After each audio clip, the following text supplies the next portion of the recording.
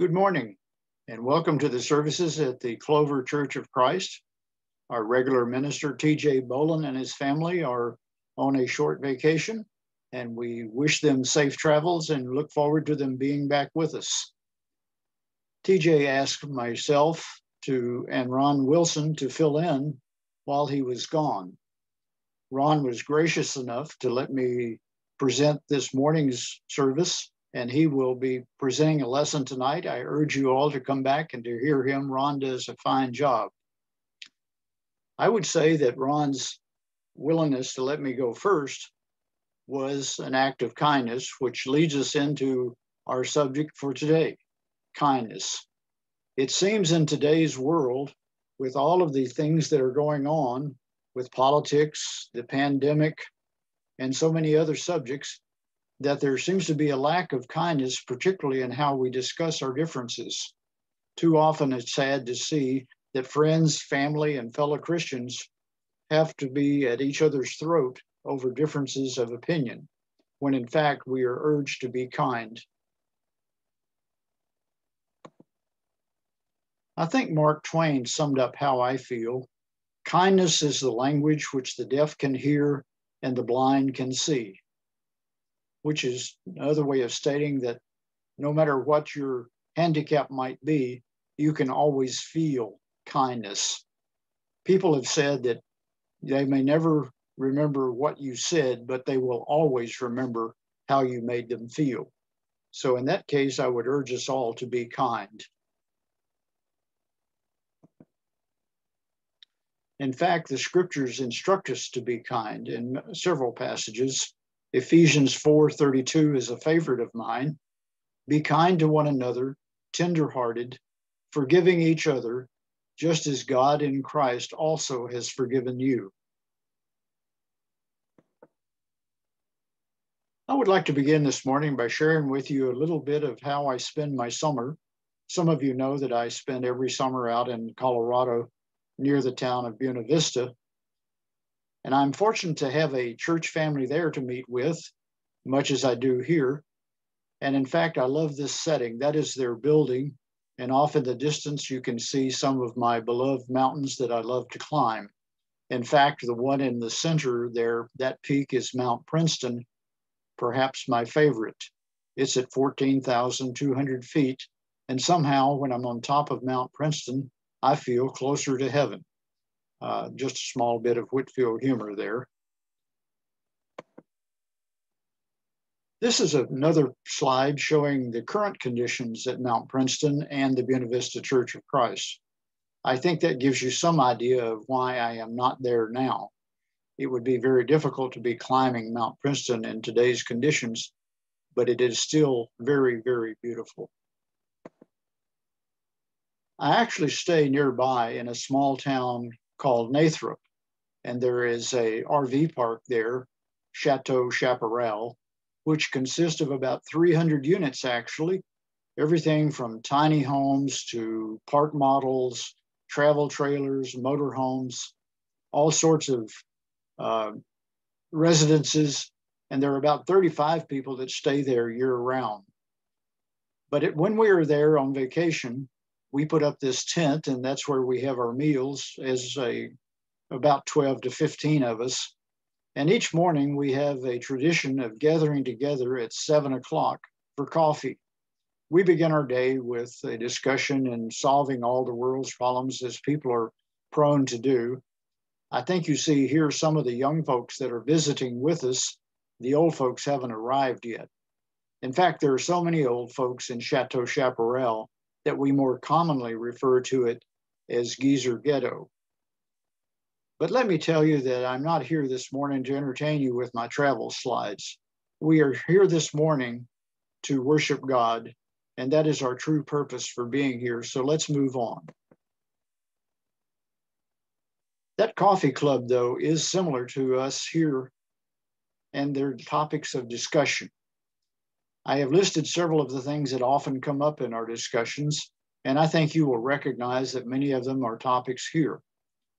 I would like to point out this morning that as I go through some of these, that I am not here this morning to take a side on any of these issues or to change your mind on your opinion about any of these issues. My purpose this morning is to challenge how we talk to each other and how much time we spend talking about these subjects versus spreading the message of Christ, which should be our chief purpose for being here. As I look at this list of topics, one thing seems to be missing. Usually in our topics around the coffee club, in these discussions, I very seldom hear mention of biblical principles. I just hear a lot of opinions and arguing, sometimes rather heated. We're all good friends, so don't worry, we love each other. But still, some of the folks in that group are not Christians or not believers, and we are not setting a very good example when we discuss in such a fashion. In fact, some of those friends of mine that are non-believers have approached me privately and said, Ralph, it seems to me rather hypocritical the way you folks talk to each other when yet you profess to be Christians that love one another. So you can see that they are noticing how we discuss our topics with one another. But let's get into discussing the discussion around some of these topics and see how it goes. The first one I would like to address is the subject of politics. I'm thinking of a country that has a very conservative party, a very liberal party, and then there was a third party that got disgusted with both of them and thought they were out of bounds and formed their own smaller independent party. But all three parties are concerned about the foreign influences and perhaps interference with our rule of law. No, I'm not talking about the United States. I'm actually talking about the country of Israel back in biblical times. Back then, they had the Sadducees, the Pharisees, the Essenes, and of course, they were all concerned with the influence of the Roman government. However, we have some biblical instruction about discussing at end such things as politics. In Titus chapter 3, verse 9, we are instructed to avoid foolish questions and genealogies and contentions and strivings about the law, for they are unprofitable and vain. And I think I could probably substitute politics for the law in this particular verse, but it's just a caution not to spend all our time babbling on about the current political conditions. One inconvenient truth, and I will use that term again today, is that God is in control. No matter what our position may be, everyone must submit to the governing authorities, for there is no authority except from God, and those that exist are instituted by God. So then the one who resists the authority is opposing God's command, and those who oppose it will bring judgment on themselves, found in Romans 13 in verse 1 and 2.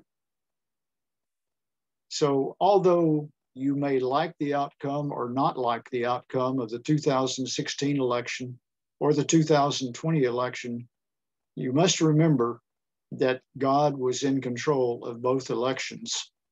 And that may be a bitter pill to swallow and hard for us to accept, but the biblical instruction tells us that we must do that.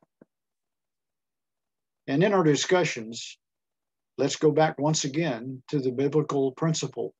This time I'm going to move to Colossians 3, verse 12. Therefore, as God's chosen people, holy and dearly loved, clothe yourselves with compassion, kindness, humility, gentleness, and patience. So once again, in our discussions, we should be kind, gentle, and patient with one another. Let's move on to another topic. Facebook, one of my favorites, and associated with that, fake news, although that may be on the networks or on Facebook.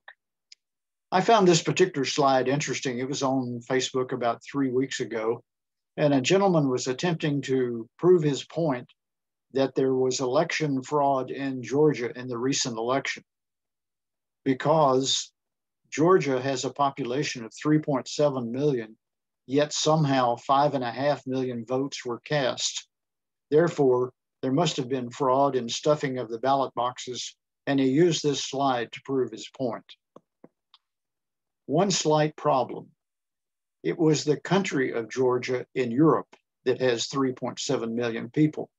The state of Georgia has 10.6 million people, so it was not surprising at all that 5.5 million people voted.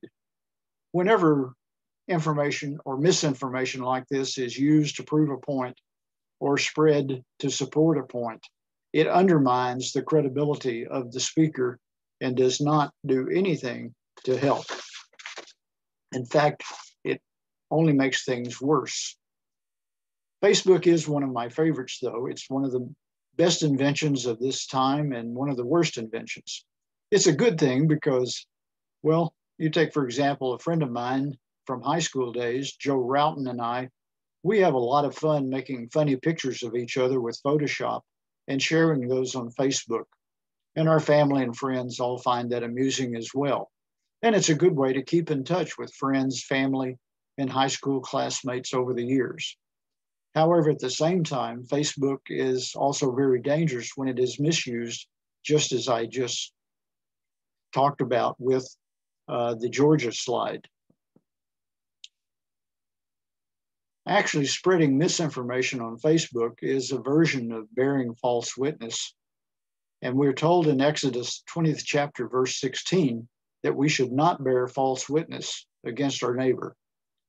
Staying with Georgia for a moment, do you remember back in 1996, the Olympics were held in Atlanta?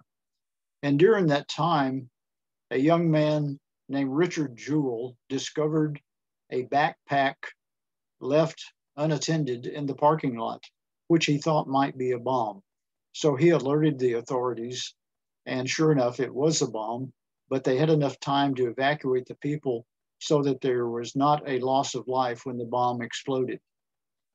But instead of being the hero, Richard Jewell became the chief suspect for having planted the bomb in order to cash in on the fame for himself. In fact, the networks, most of the major networks, reported that they had enough evidence to convict him, but they wanted to make sure before they went to trial. And everybody was rumored and gossiping about Richard Jewell.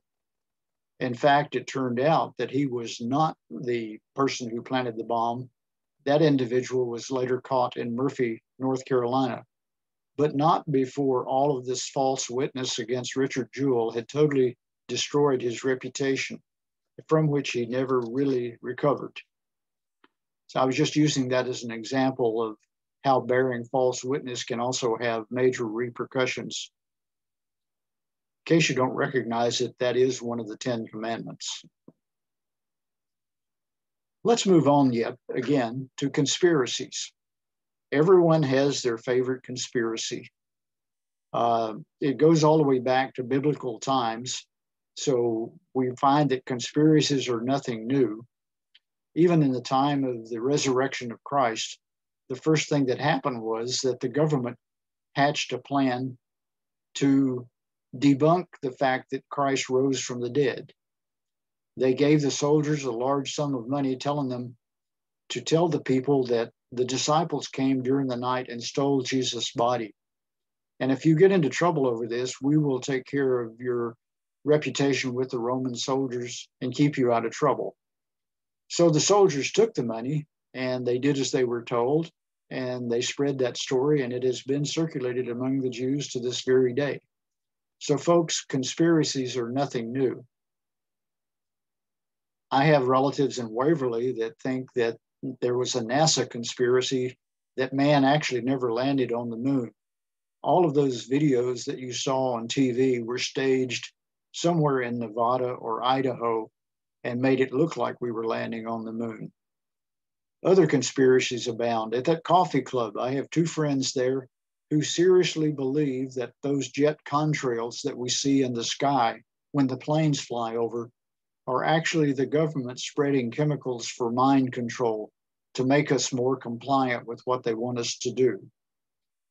Whether your favorite conspiracy is the cover-up around Bigfoot or UFOs, just realize that conspiracies are very easy to come up with. They require no proof, and they can be spread, again, on Facebook or through word of mouth. But again, we are not being honest when we are doing that. How about gun control? Now, there's a hot topic. I am not taking a position on gun control or not, or modified gun control. What I'm talking about is how we talk to each other around gun control. I have friends who believe so fervently in the Second Amendment that they get very angry if someone even appears to be taking away their right to bear arms. Other people think that that has been misused and that we should move on to a time where guns are taken away, or at least controlled more rigidly than they are now. I couldn't find much in Scripture since they didn't have guns back in those days, but I did find one that related to sword control. In Luke, the 22nd chapter, we find that Jesus did instruct them to have a sword. In fact, if they didn't have one, to sell their cloak and go and buy one. However, there also seemed to be a limit and a control on how many, because when the disciples said, "Look, Lord, we have 2 swords, and that's enough," he replied. So although there was the opportunity to own a sword, there was also a limit as to how many should be owned. In those discussions around gun control, as with all other subjects, I come back yet again to our instruction of being kind to one another, tenderhearted, forgiving each other, just as God in Christ also has forgiven you.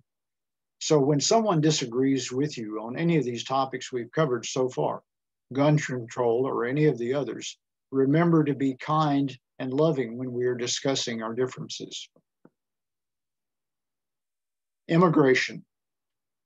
Is there anyone here who has not been in a discussion around whether we should build the wall between the United States and Mexico, whether our southern border is out of control, whether we are being flooded by all of those immigrants, all of those folks that are coming into our country that we're going to have to take care of? This is another very hot topic with very strongly held positions on both sides. But once again, we need not be angry in discussing our differences. Back in Leviticus in olden times, this was also a problem for Israel, as they had foreigners moving into their country. God reminded them that the stranger that dwelleth among them should be unto them as one born among you, and you should love him as yourself. For you were strangers in the land of Egypt. I am the Lord your God. So we might want to consider not whether we support or are against immigration, but to realize that some of our ancestors were also immigrants. And I understand we want everything to be legal and in order, but I am talking this morning about how we discuss this topic with one another, not about which position we take. This topic of racism is one that I am very sad to discuss. I am sad because I would think that in this day and time, and particularly among Christians, there should be no room for racism at all. And perhaps I could find many, many, many more scriptures, but I have just chosen 3 to describe that with God, there is no favoritism. All men are created equal in the eyes of God. We may see them as different, but God sees them all as the same. Neither Jew nor Gentile nor Samaritan, all were equal under the law. I grew up in Vacation Bible School, perhaps some of you did too, singing a little song called Jesus Loves the Little Children, Red and Yellow, Black and White, They Are Precious in His Sight. Nowadays, I think that song is probably not politically correct for some reason, although I still like it. I still like the expression, all lives matter, but I am told that that is no longer politically correct to say that either. The fact of the matter is that racism is still alive and well, and we should remember to be careful in how we discuss this topic with one another. because once again, there are firmly held positions. You know, it occurred to me that there are almost no white people in the Bible. That may be a terrible statement to make, but the fact of the matter is that perhaps the closest to that was Cornelius, the first convert, who was an Italian, the Roman soldier. We are told that when we consider these people our enemies, be it race or immigrants or people that just have different opinions than we are, some of us consider them our enemies. Some of those foreign influences we consider our enemies. So we should really distrust them or hate them. But what does the Bible tell us? What is the instruction we have there? Once again, coming from Jesus in the Sermon on the Mount, there was a very clear instruction that in the olden times it was said, love your neighbor and hate your enemy. But under Jesus' rule, he was telling them, love your enemies and pray for those who persecute you. That may be very difficult for us at times, particularly when we have very strongly held positions. But the fact of the matter is that we should love our enemies, and we actually should be praying for those that persecute us. That is difficult sometimes for us to accept. But again, consider the source. Ralph did not tell you that this morning. Ralph just reminded you that Jesus told you that. The last topic that I will come to, for me, may be the one that is small in the eyes of men, but not small in the eyes of God. That is the topic of gossip. With God, there are no large sins and no small sins. Sin is just sin. And gossip is certainly listed as among the sins that we should deal with. Although we quite often dismiss it as, well, it's really not that big a deal. But anything that is sin to God is a big deal. When we're engaged in gossip, you might argue with me about what is gossip and what is just sharing information. But I think deep down, we all know the difference. When we get into a discussion that starts off, did you hear about so-and-so and what they did? That very much often leads to gossip. But before we talk about people, I would ask us to stop and think. First of all, is it true? Because if it's not true, then we're back to bearing false witness. Second, is it helpful? Or are we just entertaining ourselves with discussing it?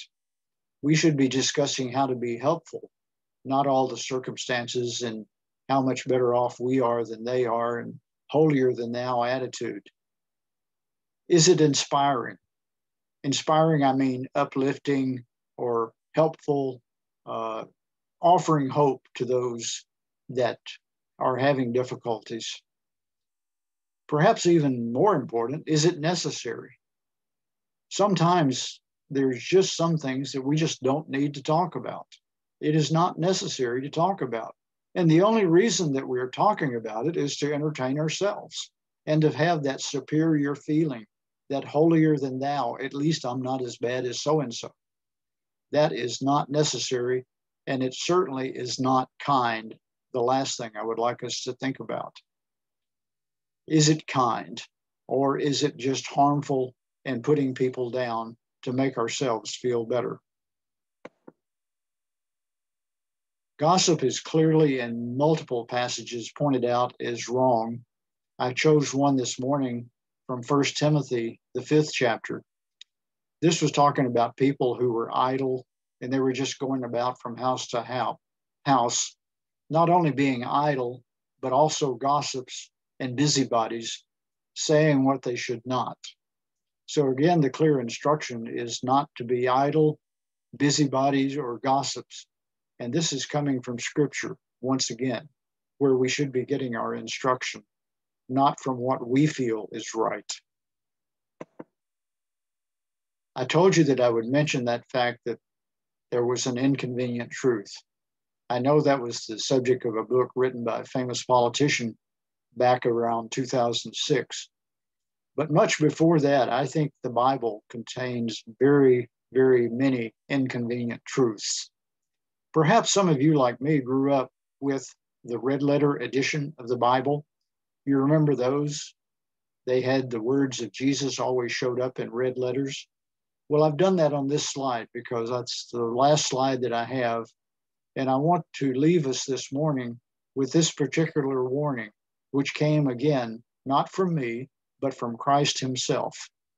Christ said in Matthew, the 12th chapter, "But I say unto you that every idle word that man shall speak, they shall give account thereof in the day of judgment. For by thy words thou shalt be justified, and by thy words thou shalt be condemned." If that warning does not give you pause to reflect on some of our discussions with how we talk to one another, with how often we talk to one another about all of these other subjects, then I think we are missing the point. Jesus himself has given us fair warning. We have no excuse. I think we spend, at least I know I spend, way too much time just in idle chit chat back and forth with one another about all the various topics of the day. And I do not spend nearly enough time telling others about the message of Christ and what he has meant to my life. And I think that is our true purpose here on earth. And we sing the song about this earth is not my home, I'm just a passing through. But do we really believe that song, or do we actually practice that at all? And in our discussions with one another, remember the song that we sang before the sermon this morning? Angry words, oh, let them never from the tongue unbridled slip. We sing those on Sunday, but how often then do we go out Monday through Saturday and have a slew of angry words, either in our discussions with one another or on Facebook or some other social media? Folks, this passage is telling us all of those discussions will have to be accounted for at the day of judgment. And so at the end of the day, we're back to where we started.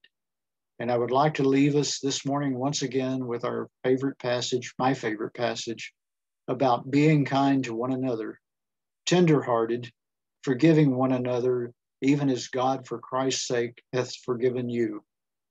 So as we go forth this week, hopefully we have all reviewed some of the ways that we can talk to each other and what the Bible says to us about how we talk to each other. Thank you for your time. Thank you for coming. And we appreciate your being here. Have a good week.